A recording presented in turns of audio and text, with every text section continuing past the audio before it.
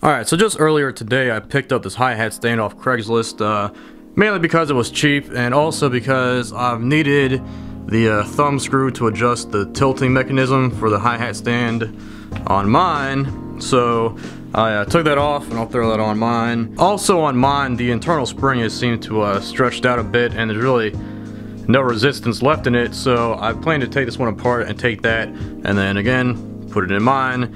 And then I'll probably keep this for my gigging stand, just keep it in my hardware bag so I don't need to, move that one. I'll just have this one at the ready at all times. But I've gotten a lot of questions about how to remove rust and, pitting from chrome plated hardware, so this is a perfect example for me to show you on. Alright, so just to make this easier on me and easier to film, I'm going to take apart what I can.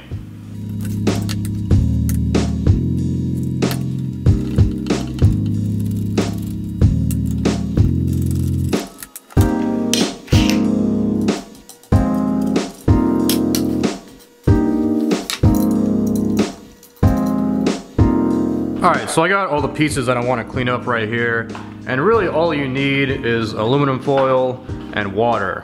But I don't really like to use water because it's water and these are steel parts, so instead I like to use WD-40. So these wing nuts aren't really that bad, but they could be a little bit more shiny, so I figured I'd do them now since I'm doing the other stuff. So I got my foil, just fold it up a little bit and start scrubbing.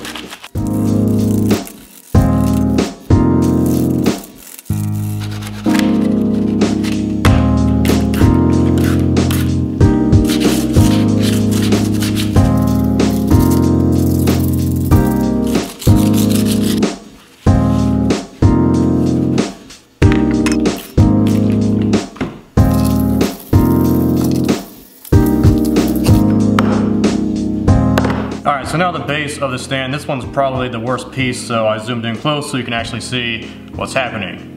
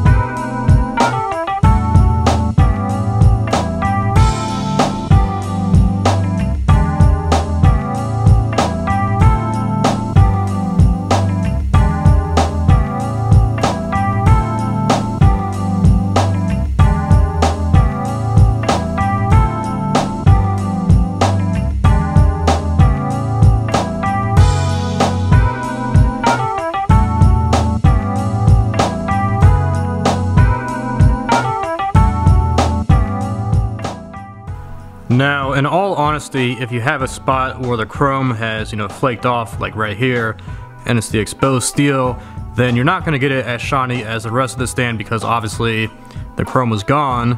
And that's another reason why I said to use WD-40 instead of water, because if you get water in there, then the water will, get in there and rust it out even more, but that won't happen with WD-40.